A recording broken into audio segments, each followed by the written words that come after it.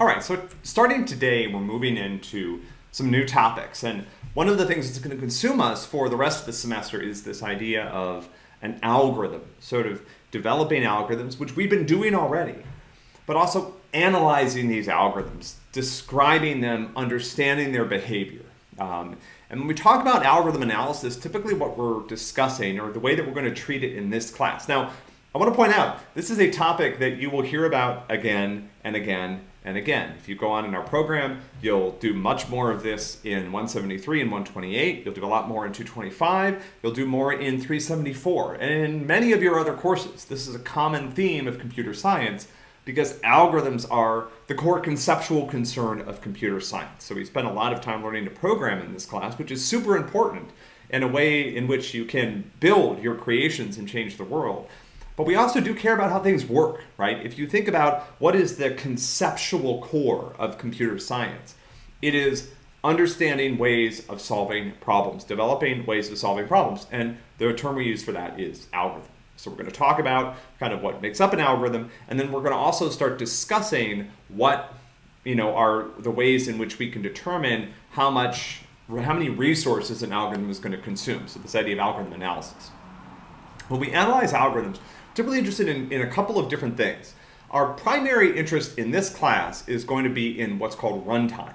How many steps or how many computer cycles or instructions or whatever does it take the algorithm to do some amount of work, right, or to solve the problem. And also, what is the relationship between the size of the problem and the number of steps that it takes? Because there's some algorithms for that so pretty much any algorithm on a small problem will run quickly. The question is, what happens when that problem gets bigger and bigger and bigger?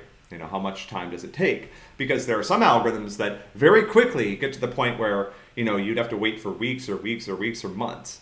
And in many, there are certain things in our society that are predicated on that being true. So, a great deal of computer security is predicated on the idea that it takes a long, long time to solve certain problems. And so if I encrypt the data in a certain way, it's not to say that there's an algorithm that can decrypt the data. But if the algorithm takes 1,000 years to run, even if the NSA took all of their super powerful computers and ran this algorithm just to decrypt your message that you exchanged over Snapchat or whatever, it would take them 1,000 years. That's not super useful. By the time they're done decrypting that message, obviously they want to do other things too, but by the time they're done decrypting that message, that information's not very useful.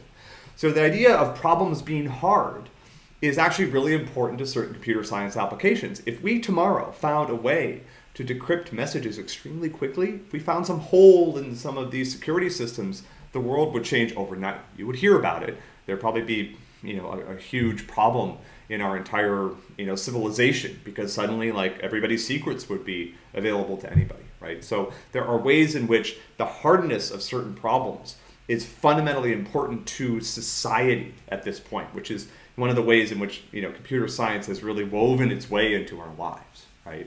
So we'll talk about this. We're going to talk about algorithms. We're going to talk about how long they take to run. The other resource we'll think about in passing at a few points is memory. How much computer memory? So your computer has a certain amount of space that it can use to store data while a program is running. If it runs out of that space, we have a problem. And so certain algorithms store a lot of data along the way. And we'll talk about, that property of algorithms as well. But our main concern is how long algorithms take to run depending on the size of the problem. Again, any algorithm solves a small problem quickly, but big problems, as the problem gets bigger, the relationship between the size of the problem and how long it takes is important. The terminology we're going to use to describe this, and this is an intro course, and our introduction into these topics is very, very high level. We are not going to go into detail. We're not going to do any proofs. We're not going to bring any complex math into the equation. We're going to essentially look at programmatic features of various algorithms and talk about sort of how they affect how long it takes to solve problems. And when we talk about how long it takes an algorithm to solve a problem, what we're going to do is we're going to put it into what's called a complexity category. So this is sometimes known as big O notation, different notations and the notation is really to indicate the relationship between how big the problem is and how long it takes the algorithm to run. And we'll talk about these in more detail one by one, the ones that we expect you to understand.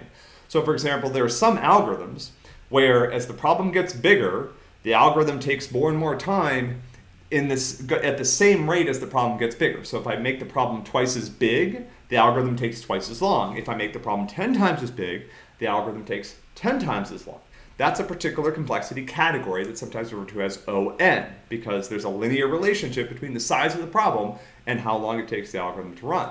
On the other hand, I have some algorithms when I make the problem twice as big, the algorithm takes 4 times as long.